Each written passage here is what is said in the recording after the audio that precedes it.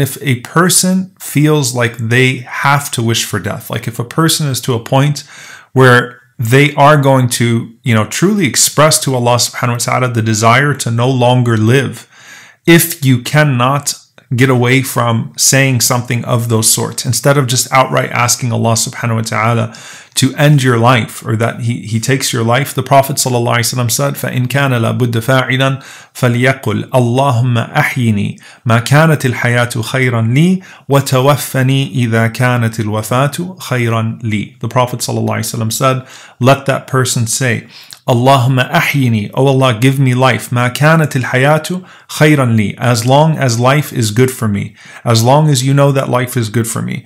Wa tawaffani, and take my life, idha kanat al-wafatu khayran li, if death is better for me, if you know that death is better for me. This is also, by the way, very instructive in that the Prophet ﷺ said, start with life. Right? Start with life. Don't start with asking for death if it's good for you. Start with the basics. The basis that Allah has put you here for a reason, and that there is good in your life to still be done. Right? So start with hayat. Start with, oh Allah, let me live so long as life is good for me. And then get to the part of, and take my life when you know that death is good for me. And so Allah subhanahu wa ta'ala knows when you're going to be at your peak. Allah azza wa jalla knows when you are going to be in your finest form. And, just like the story of that young man, that child that's taken in the story of Surah Al-Kahf with Al-Khadr alayhi salam and Musa alayhi salam.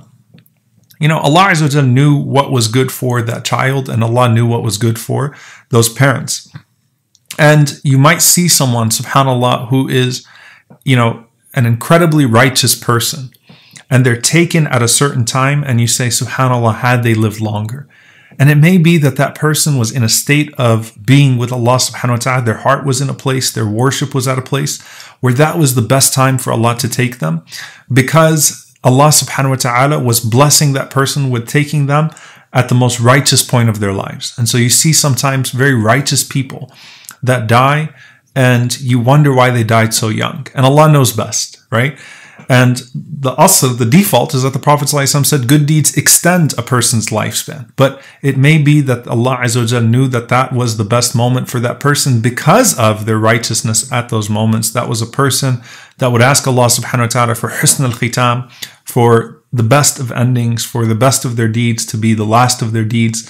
And Allah subhanahu wa ta'ala took them in those moments because that was what was best for them, right? So we don't know. And you see righteous people pass away young, and that could be the reason indeed. So the Prophet ﷺ said, it is permissible to say, oh Allah, give me life so long as life is good for me, and take my life when you know that death is good for me, when you know that I've reached the time when death is actually good for me. There's another element of this, which is that a person,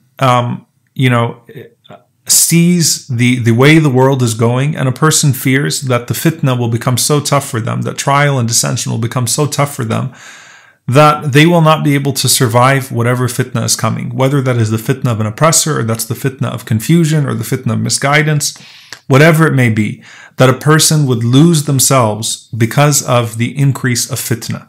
And this is a hadith that the Prophet ﷺ used to, a dua that the Prophet ﷺ indeed used to make. So this is something that the Messenger ﷺ kana yad'u. He used to make dua for this. So this is a dua that a person can say at all times.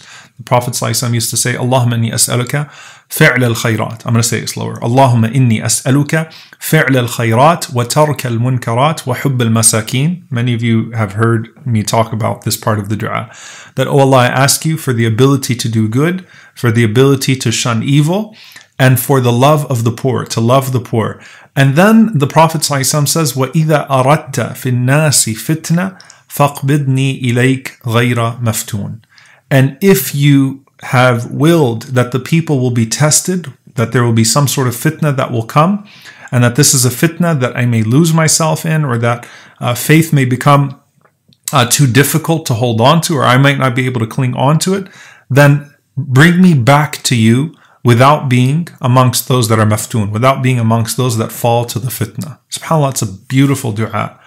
Why? Because a person is not asking for death at that point, because of sadness or because of ingratitude, but because they want to die in a state of gratitude, and they want to die in a place where they're closest to Allah subhanahu wa ta'ala. They recognize that this life is merely a means of converting the best possible outcome in the next life. And so if a person gets to a point where this life is no longer serving that purpose, then they would rather not be in this life, right? Because if the fitna was to become so severe, and Allah knows us, Allah knows our weaknesses, if the fitna was to become so severe that a person would not be able to cling to faith, that a person would not be able to cling to purpose, then at that point, فَقْبِدْنِي إِلَيْكَ أَوْ فَتَوَفَّنِي إِلَيْكَ, return me back to you, غَيْرَ مَفْتُونَ, without being tested or tried in that way. So this is something that we also find. These are two du'as that we find, two supplications that we find from the Prophet ﷺ. In general, though, the Prophet ﷺ taught us that the life of the believer is khair. It's good no matter what. With bala is ajr. With trial is an opportunity for reward. With test and trial comes an opportunity for reward. And every moment that you have is a moment of either tawbah or tasbih, repenting for something that you have committed, or glorifying Allah subhanahu wa ta'ala for His perfection and all that He has bestowed upon you.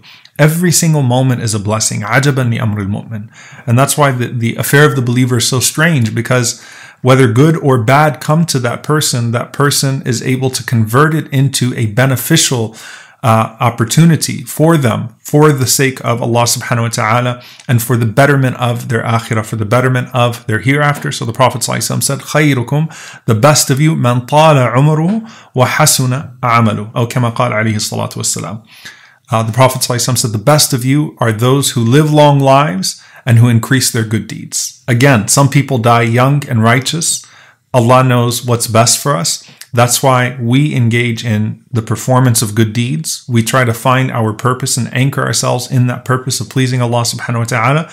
And we trust Allah subhanahu wa ta'ala that as we ask Him to give us the best ending, that He will give us that ending at the time that we are in the best state of faith. We ask Allah subhanahu wa ta'ala to grant that to us.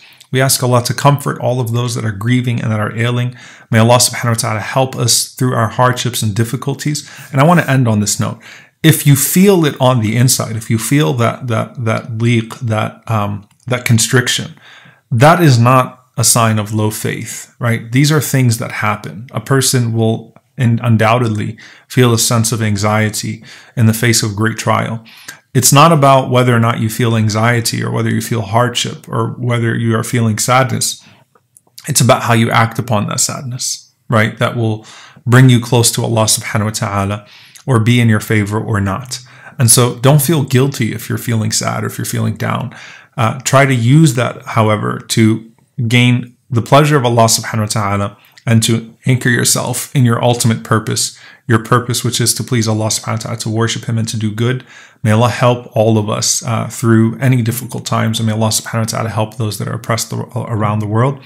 I know this was a very, very long reflection.